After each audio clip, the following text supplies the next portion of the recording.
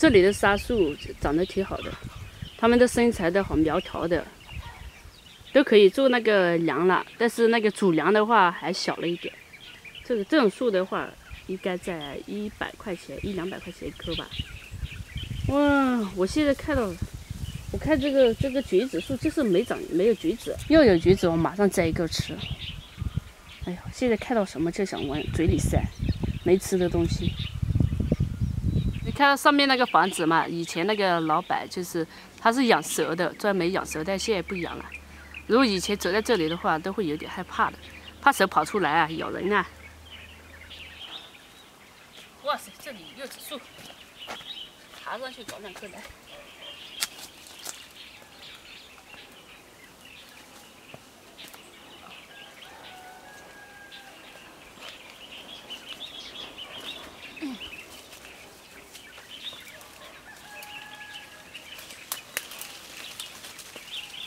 哦耶！哎呦，终于有！哎呀，这个可以。往那边去再找一个。哎呦，这里的橘子不是这里的柚子的话，别的不要的。哎呀，又吃不完，加上这种品种没那么好。别掉到下面去啊！乖，这里，哎呦，千万别掉，别掉！阿弥陀佛，阿弥陀佛。别掉！哎呦！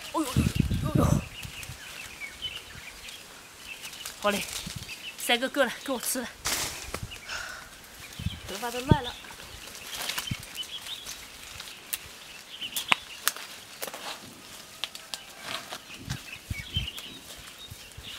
哎呀，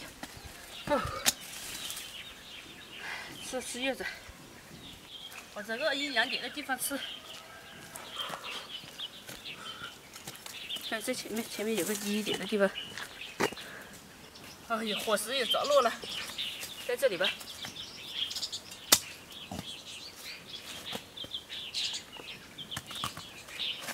先来一个，反正搞好点。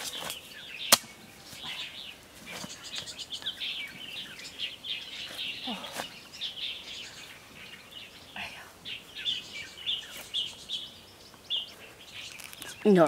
这叫谁好踢？哎呀，不知道这是红的还是白的。哎，现在饿了，管它红白。没有什么可挑的，不过这个好小，全是皮。哎呦，忘记拿刀了，也拿个刀来。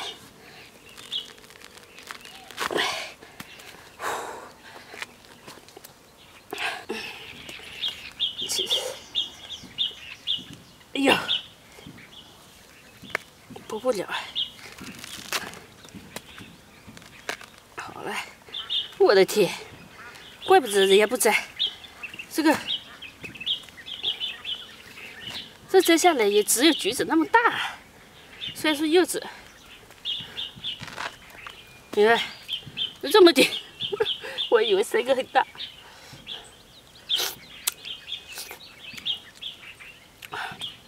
是红的，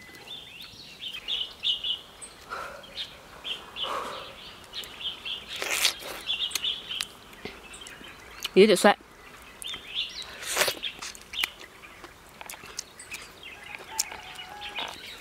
但是饿了，管它酸不酸，填饱肚子再说。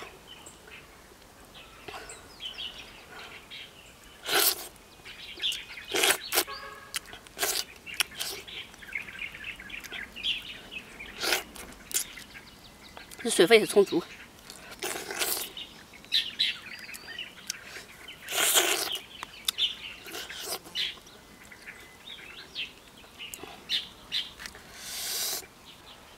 这地方空气很好，在这树荫下一点都不热，简直是个神仙的地方。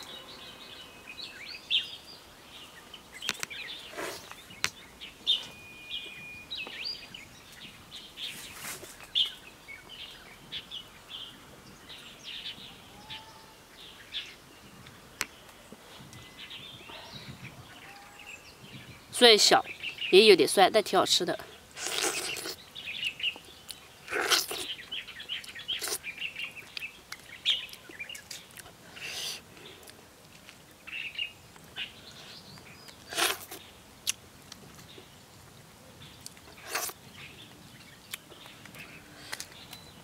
一个吃完了，这太厚了。一个吃完，这也没填饱肚子。再来一个。哎呀，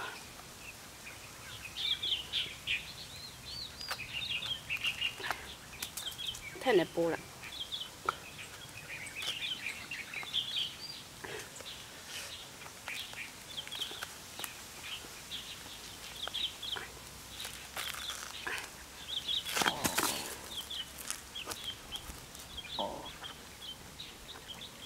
哎呦！哎呀！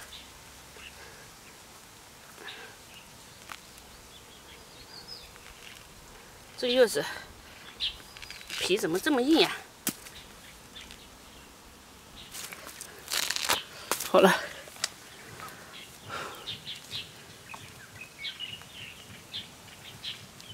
这水分就是足，饿死我了！真的是今天真的是饿死鬼投胎了。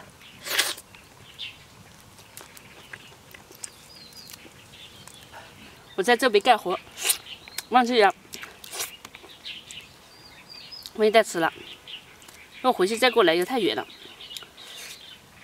还差一点，得把事做完再回去，先填饱肚子再说。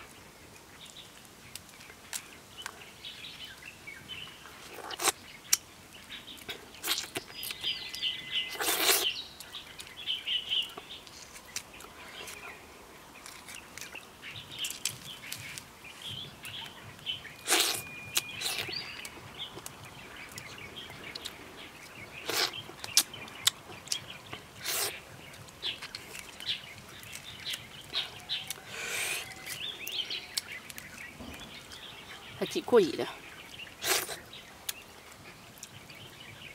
吃了也舒服多了。的话，别说扛锄头，连走路力气都没有。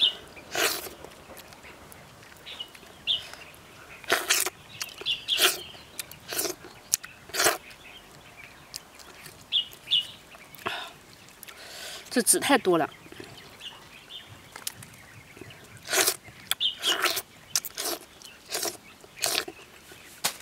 还有一个，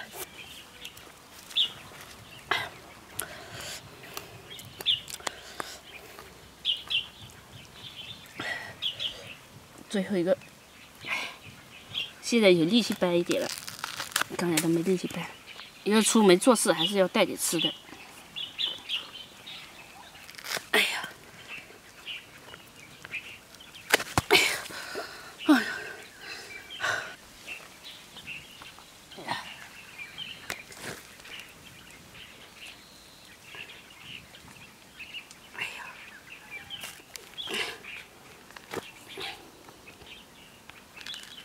好了，出来了，差一点点。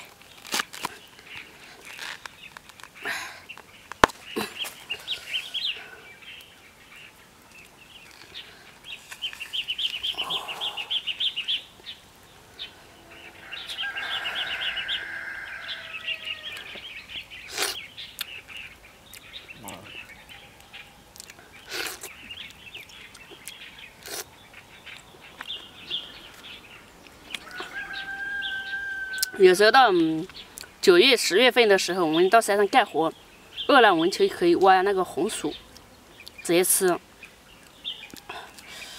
还可以反正看季节嘛，有时候那个玉米杆干啊，直接吃，还红薯。我想一下，反正有时候还在山上烤鱼，就是饿了。我记得以前小的时候，我们家收稻子，就到那个山上那个水稻田，收的时候我们都带上米饭，去上面煮，带上那个大米去上面煮，然后随便煮一下饭，从早上一直收到晚上，我就直接顺便在那个田里面抓一点鱼，抓一点那个稻田鱼，做那个酸汤鱼，基本上都是这样的，或者做有时候或者搞一点甜米酒啊和那个糍粑啊。反正农忙的时候，别说什么好不好吃了，把肚子填饱就可以。还别谈什么营养不营养的，肚子饱了就是有营养，饿了啥营养也没有，